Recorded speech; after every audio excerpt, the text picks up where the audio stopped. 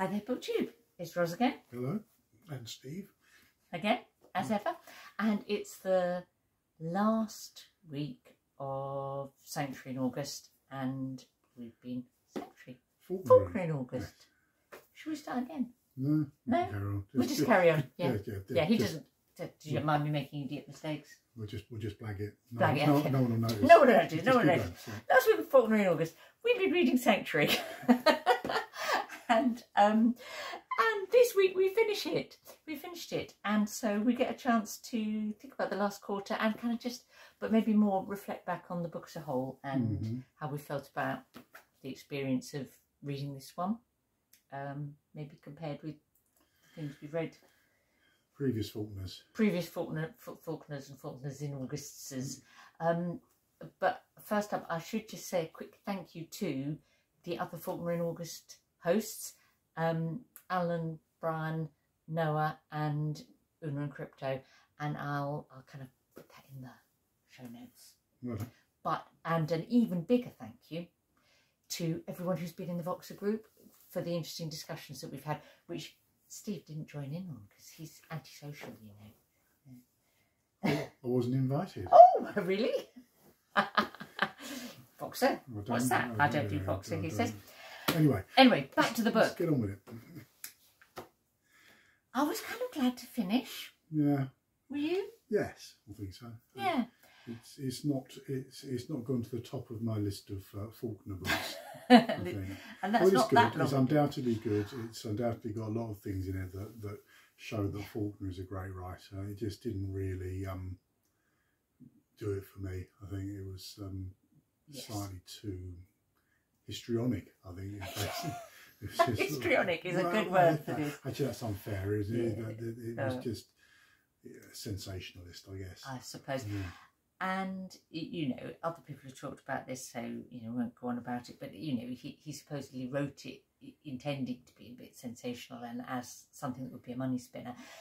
And actually, you know, there is more to the book than that, in that he can't help himself because he's, you know, he can't not write tremendous descriptions of scenes and environments. He can't not conjure up really strong emotional atmosphere, or create a character in a few lines. You know, all of that he does. But in terms of plot, that's where this one fell down for me, I think. Yeah.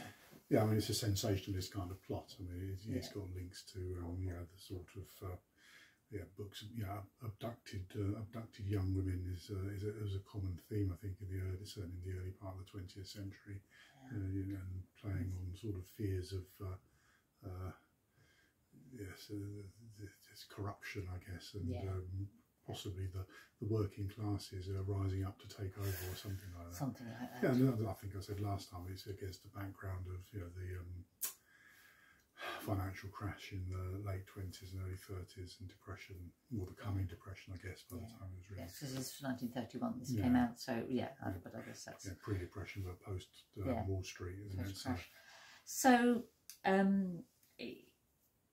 the last part of the novel brings some things together quite successfully for me, actually, I think, because we get Gudrun's trial and Bembo thinking that he can, you know, put up a kind of decent defence of Gudrun, and the trial does not go as he expects. So you know, there's a kind of like I suppose, you know, quite a good plot twist around that. Surprise witness shock. Yeah. The witness that he thought would save Gudrun's neck, as it were, is persuaded to do the opposite. And that sort of perversion of justice, I suppose, is one might see as one of the big themes of the book, if it were a big theme book, which I'm not sure it is. It's also compounded by manipulation by Bembo's sister, who I mean, he writes a letter to his wife asking for a divorce. His sister then visits the district attorney, presumably giving information about how to find Temple. And stuff like that, and you know, she seems determined to get him. she seems to frightened that he's going to fall for Ruby, possibly, and basically wants to get Bembo back with his wife, which eventually he does go back. So it's almost like the unexpected. What's the word for a bad guy that isn't bad guy? You know, the evil, the ultimate evil character in this book that is full of explicitly violent, monstrous characters like Popeye actually turns out to be the kind of upper class woman in many ways. You know, Narcissa, you know, is the one that brings brings about the death of Lee Goodwin and yes, Bembo's downfall, and indeed Ruby's and probably Ruby's downfall, and yes, you know, in a without ever touching anyone in violence, she causes it. Interesting. She's a deeply hypocritical character, I guess. But concerned with appearances, I think. Oh, absolutely, but yes, she so Temple is persuaded. We don't know exactly how and exactly by whom, but Narcissa seems to have set it up. She's persuaded to testify that it was Goodwin that raped her, not Popeye, and shot Tommy, and that it was Goodwin that shot Tommy, and so Goodwin is found guilty in 8 minutes, and then ultimately is actually lynched in what is a one of Faulkner's tour de force scenes of atmosphere and drama and description. You know, the description of the drummers, and you know that's that mob, and the mob. It's very effective. And the jeopardy that Bembo finds himself in when he goes to sort of investigate, I think. Yes, a vivid scene, again, quite unpleasant in many ways, I think, which is supposed to be. Yes. So, and then Temple is kind of scooped up by her family, by her father and her brothers, and she's sort of like a little limp doll at that point, but she's got the family resources to ultimately rescue her. Whereas Ruby, we never know what happens to Ruby. Ruby just disappears. And at first I was kind of resentful that Faulkner didn't tell me what happened to Ruby, but then I thought that's almost fitting. Well, I think it's like opposites, isn't it? If you're looking at it, you know, Temple is saved and Ruby, we don't know what happens to her. I mean, she's the poor woman. She's been railroaded out of town. Even the Baptists, the Christians, don't want her around, so she's rejected. Well, and Narcissa was key in that again. Rejected quite significantly.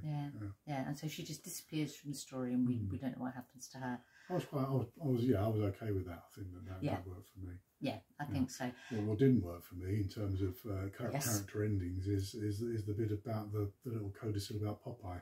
Yes. Which what was this for? I thought was unnecessary. Really, I thought I'd have quite liked it, because obviously Popeye has been the embodiment of malevolence. If he'd just disappeared off, just to go and be malevolent somewhere else. Yes, that the devil moves on, as it were, would have been satisfying. Yeah, but instead we get his backstory. Which seemed to be tagged on a bit. It did. Structurally, that didn't. Don't mind a non-linear plot, as we know, but that. Yes, it did. It did feel like a sort of odd little out of place addition.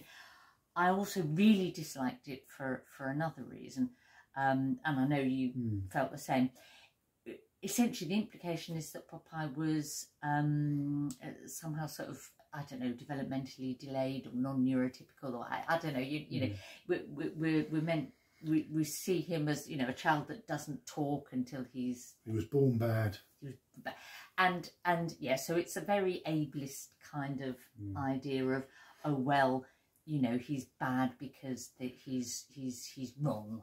Yeah. Well, yeah, there was some sort of bad blood genetic kind of thing. You know, his grandmother was, you know, seemed to be an arsonist or a fire setter of some history, and his mother, I think, the implication was that she was somehow diseased or so he was maybe a sort of syphilitic baby, and I don't know, but there was something just didn't quite work. No, it was unnecessary. And I didn't like the implication.